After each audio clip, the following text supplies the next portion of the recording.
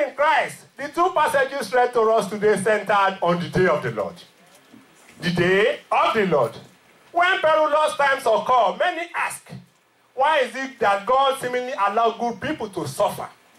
Why bad men go unpunished and they continue to prosper? People also tend to query God when the wicked of the world continue to oppress the righteous and the latter seem not only powerless, but apparently hopeless. And many are wont to ask in their distress situation, my God, where is thy face concerning my life? My Lord, my God, and my Savior, why art thou forsaking me? Many see God as a super pacifist, too gentle, too loving, too kind, too good, too mild to judge and punish the world and its inhabitants for their callous disregards for his commands, for his ways, for his righteousness. However, our God is ever righteous, ever faithful, and forever gracious. He will not always appear remote, but we deal with the unrighteousness of men when he reconciles all accounts on that last day of the Lord. He will also recompense all those who have remained obedient to his command and his ways. And that is what the first lesson is telling us this day. The first 3 verses of the first lesson. The day is coming. This day is coming. It will burn like a furnace. Yes. All the arrogance and every evildoer yes. will be stubble. Yes. And that day that is coming yes. will set them on fire. Yes. Says the Lord Almighty. Says the Lord. Continue. Not a root or a branch will be left to them. Yes. But for you who revere my name, yes. the Son of Righteousness will rise with healing in its wings. Amen. And you will go out and leap like calves released from the stall. Yes. Then you will trample down the wicked. Amen. There will be ashes under the soles of your feet. Yes. On the day when I do this thing, says the Lord Almighty. Thank you. God bless you. Amen. Brethren in Christ, the day of the Lord has been severally described in the scripture as a period of darkness and sudden destruction, a period of utter despair and gloom, a period characterized chiefly by stress and distress. I said a period of trumpet and alarm against fenced cities and against the high towers. Against fenced cities and against high towers. These are portrayed by Prophet Joel and Prophet Isaiah in the book of Joel, chapter 2, the first 3 verses, then you go to 10 and 11, and somebody else after that read Isaiah 13, 6, 7, and 8. Joel 2, 1, 2, and 3. Blow the trumpets in Zion. He said, blow the trumpet in Zion. Sound the alarm of my holy Sound the alarm at voice of grace at Celestial Church of Christ worldwide. I want to continue. Let all who live in the land tremble. Yes. For the day of the Lord is coming. For the day of the Lord is coming. Are you looking yourself as righteous? Are you looking yourself as holy? Are you counting yourself as, oh, I am the one that is perfect? Continue. It is close at hand. It is close at hand. A day of darkness and gloom. Yes. A day of clouds and blackness. Yes. Like dawn spreading across the mountains. Yes. A large and mighty army comes. Mm-hmm. Such as never was of old. Yes. Nor ever will be in ages to come. Yes. Before them fire devours. Mm-hmm. Behind them a flame blazes. Yes. Before them the land is like the garden of Eden. Yes. Behind them a desert waste. Nothing escapes them. Nothing escapes them. They have the appearance of horses. Yes. They gallop along like cavalry. Yes. With a noise like that of chariots. Go to verse 10. Before them the earth shakes. He said before them the earth shakes. The sky trembles. The sky trembles, yes? The sun and moon are darkened. Yes. And the stars no longer shine. Mm-hmm. The Lord thunders at the head of his army. Continue. His forces are beyond number. Yes. And mighty are those who obey his command. Mighty are those who obey his command. The last leg. The day of the Lord is great. The day of the Lord is great indeed. It is dreadful. It is dreadful. Who can endure it? Who can endure that day of the Lord? Isaiah 13, 6 to 8. Call ye, Well, yes? the day of the Lord is at hand. The day of the Lord is near. It shall come as destruction from the Almighty. Yes? Therefore shall all hands be faint, Yes? and every man's heart shall melt. Yes. And they shall be afraid, pangs and sorrow shall take over them. Mm-hmm. They shall be in pain as a woman that They will read with pain as women in labor. they shall be amazed one another. Yes? Their faces shall be as flames. Thank you. God bless you. Hallelujah. The great day of the Lord is near. The great day of the Lord is near. Is near. And hasted greatly. Is hasted greatly. Even the voice of the day of the Lord. Even that voice of the day of the Lord, we can even hear it. Continue, my father. The mighty man shall cry there bitterly. Yes. That day is a day of wrath. That day is a day of wrath. A day of trouble and distress. Yes. A day of wasteness. A day of wasteness. And desolation. Yes. A day of darkness and gloominess. A day of darkness and gloomness. A day of cloud and thick darkness. Yes. A day of the trumpet and alarm against the fenced city. It is a day of trumpet and alarm against fenced cities. And against the high towers. And against the people in high places. Again, thank you, sir. May the Lord continue to enrich you. Brethren in Christ, the day of the Lord cometh. It is a day of darkness and sudden destruction. It is a day where even people who are living behind high fence walls are not secured. The memory of the earthquake and tsunami that hit Japan last year, March, is still very fresh in our minds. The earthquake triggered powerful tsunami waves that reached a height of about 133 feet and was moving about 10 miles an hour. It caused a lot of catastrophes and nuclear accidents with high meltdowns, tearing bridges and ships, sweeping roads and rail lines, pulling down all buildings along this way. We all saw it live on television, and people that have blood in their vein wept like babies on that day. At the end of the devastation, it lasted only 2 hours, but about 16,000 people were confirmed dead, 6,000 were confirmed injured, until today, 3,000 were still confirmed missing. Hallelujah. Hallelujah. The rumblings of that earthquake and tsunami shifted the axis of the earth by about 4 to 10 inches. Now, this horrible experience is like a child's play compared to the coming day of the Lord. That dreaded day of the Lord that is painted in gloom and despair. Hallelujah. Hallelujah. Brethren in the Lord, the day that is coming is definite. It is imminent and also imminent. It is indeed a day that is dreadful. Who can endure it? This sermon, however, is not to create fear or panic among brethren, but as Peter put it, to stimulate you into wholesome thinking, lest you are caught unawares. Lest I am caught unawares. Lest you are still frolicking all about, thinking, oh, the day of the Lord, after all, they've said it about 2,000 years ago. Nothing is happening. So let me go out and be part of the world, and when it is the 11th hour, I will quickly run back. They won't close the door of voice of grace. This is the house of the Lord. They will accept me as I am. Hallelujah. Hallelujah. And like our Father put it, the signs of the end time are daily imagined with spiritual precision. We have the false prophets and pastors, churches springing up here and there, preaching gospel, cheap gospels, and justifying homosexuality. Hallelujah. Hallelujah. The people of the world are even now walking upside down with their head. And most prominent personalities are even coming out of the closet, declaring their sexuality. And then you continue to wonder, where are we going? All you could do is open wide your mouth because you can't shout. You can't even complain because you don't know the person that is near to you.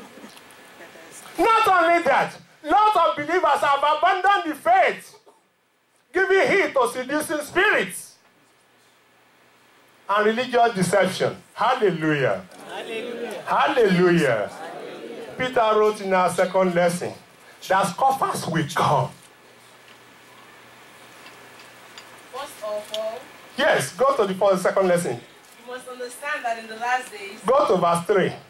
first of all, Yes. you must understand that in the last days, Yes. scoffers will come, Scoffers will come. scoffing and following their own evil desires. Yes. They will say, Yes. where is this coming he promised? Where is this coming that was promised you and I? Ever since our fathers died, everything goes on as it is. My great-grandfather was there when they were saying Jesus is going to come now. Continue. But they deliberately forget that long ago by God's words, Yes. the heavens existed.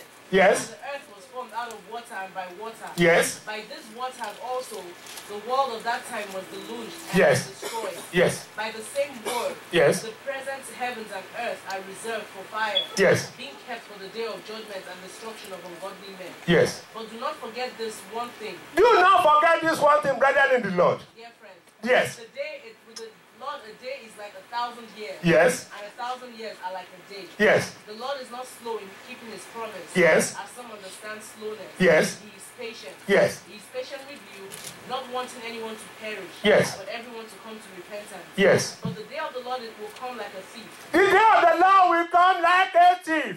The heavens will disappear with a roar. Yes. The elements will be destroyed by fire. Yes. And the earth and everything in it will be laid bare. Yes. Since everything will be destroyed in this way, what kind of people ought you be? Thank you. He said the day of the Lord will come like a thief in the night.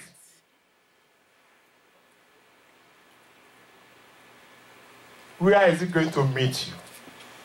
The Lord is not slow in keeping his promise. He is rather patient with you. He is rather patient with me. That my hands are full of sin. That your heart is full of iniquity. He does not want anyone to perish, rather to come to repentance. And what is the import of this message unto you and I? It is not to scare you. It is not to create panic, but to stimulate you into awesome thinking. Reminiscent over your life. Think about those things that you have done that are right, and more essentially that needs correction. Look at yourself, search your mind. Are you doing it right? Assuming the Lord comes today, am I going to be raptured? Assuming the Lord comes today, where will be my wife? Assuming the Lord comes today, where will be my children? Are you worshiping the Lord and leaving your family at home? Hallelujah. Hallelujah. As the head of the family, you are responsible. Hallelujah. Hallelujah. The day of the Lord comes like a thief. Where are you going to be? Are you going to be like the wise virgin that waited on the Lord and had oil in their lamp? Or are you going to say, oh, we have been waiting here since last Sunday. Nothing is happening. At least maybe Christ will delay for another 1 week. And just as you have finished talking, the Lord comes. He comes like a thief without warning. Brethren in the Lord, we should therefore be mentally alert of these times and imbibe the spirit of self-control. If you have been frolicking, gyrating from one area to the other, you have to imbibe the spirit of self-control. Always think, when you go to bed in the night, assuming the Lord comment this night, am I okay? Assuming the Lord comment in the morning, am I going to be found worthy? Let us hold on to our faith, loving one another unconditionally, as Christ loved the church, that he gave his life for her. Let us love one another, not with lips, but with your heart, unconditionally. Do not come around and give me a big hug, and at the end, at my back, you continue, don't mind him.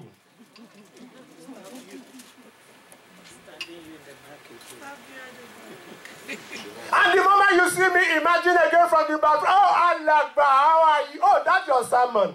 I say, what happened to it? Hallelujah.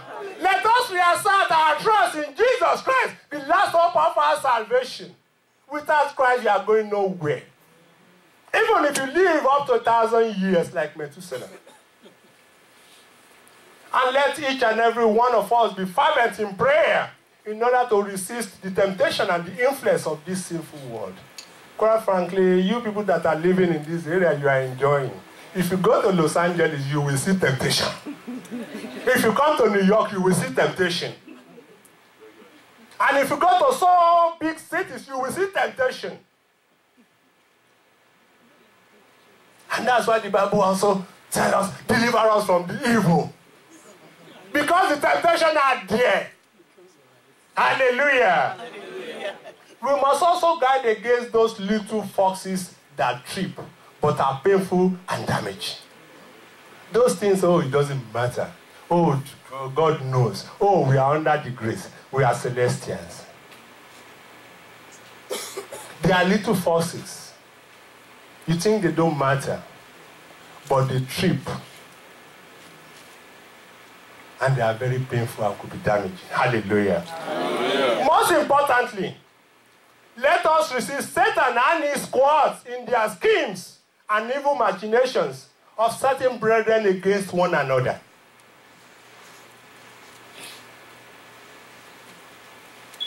Let us resist Satan and his squads with all our power and our strength, so that we don't fall short of God's glory. Christ said, at the last day, because iniquity shall abound, iniquities shall abound on the last days, the love of many shall wax cold. I don't even like the way they are doing in that church again. I don't even like, and then you start migrating from one parish to another. And when they ask you, which parish are you now going? We are celestials. Worldwide. Hallelujah. He said, the love of many shall wax cold, but he that shall endure unto the end, him alone, she alone, shall be saved. Are you going to be saved? Yes. Brethren in Christ, let us therefore remain steadfast on this path of salvation, so that the promise that was given in our first lesson will come to fruition. And let somebody read again that first lesson, Malachi 2, 3, and 4. Malachi 4, 2, 3, and 4. But for you who revere my name. He said, for you who revere my name, who have decided to separate yourself from the world, who are not doing those things of the world, who think, okay, at least I'm striving, but who are actually striving, focusing on the altar of Christ. Yes? The Son of Righteousness will rise with healing in its wings. He said the Son of Righteousness, and that's Jesus Christ, our Lord and Savior. He said he will come with healing in his wings. Continue. And you will go out and leap like calves released from the stall. Yes. Then you will trample down the wicked. You will trample down the wicked. There will be ashes under the soles of your feet. Those enemies of your parents, of grandparents, that are also pursuing you. He said, you shall look back, you can find them no more. Amen. He told the Israelites, he said, they told Moses, where are we going? Why can't we go back to Egypt and just surrender to this slavery? After all, we shall continue to live. And when Christ comes, he can save us. But God told them, he said, look back. These people that you are seeing, this war, these chariots that you are looking, you shall see them no more. And so shall it be for each and every one of you. Amen. Continue. Under the soles of your feet, on the day when I do this thing, says the Lord Almighty. Yes. Remember the law of my servant Moses. Remember the law of my servant Moses, and those are the 10 commandments. The decrees and laws I gave him at Horeb for yes. Israel. Thank you. He said, remember the laws that I gave to the Israelites to guide them in their life. And the first thing is that you shall have no other God beside me. And when Christ came, he said, love one another. And above love, there is no other law. So if you love your brethren as yourself, and you have God and you have no other God beside him, you are not sent an idol to put in your pocket to carry about. And every morning after you have said, oh, Father, forgive me all my sins, and you remember, oh, I still have something I have to pray to, and you quickly look around and my wife is not looking. Hallelujah. Hallelujah. You shall have no other God beside me. And you shall love one another as Christ loved the church and he gave his life for her. After this, what else? Hallelujah. Hallelujah. Finally, brethren in Christ, let us be joyful always and pray continually. Let us continue to walk in close fellowship with the Holy Spirit, and let us give thanks to God in all circumstances. It's not only when you get your job that you give thanks to God. It's not only when you receive letter of promotion that you bring thanks offering unto the Lord. It's not only when you receive the news that, oh, that man that has been following you all about at work has been transferred. It's not only then that the Lord is receiving your thanks offering. He said, give thanks to the Lord always, in all circumstances. So even if you have no job, know that the Lord has not forgotten you. Even if you have not received any promotion, know that the Lord has not forgotten you. Even if you are looking for the bone of your bone and the flesh of your flesh, know that the Lord has not forgotten you. Even if you are looking for baby to call your own, you have been calling other people's children and say, oh, come and do this for me. And they have not labeled you, Ireti. He said, the Lord has not forgotten you. Yes. So come unto the Lord with your thanks in all circumstances. Because the Lord that you have come to serve is righteous, is faithful, and is forever gracious. He will never forsake you. Amen. He said, not an infinite of my word will go unfulfilled, but must accomplish that which I purpose.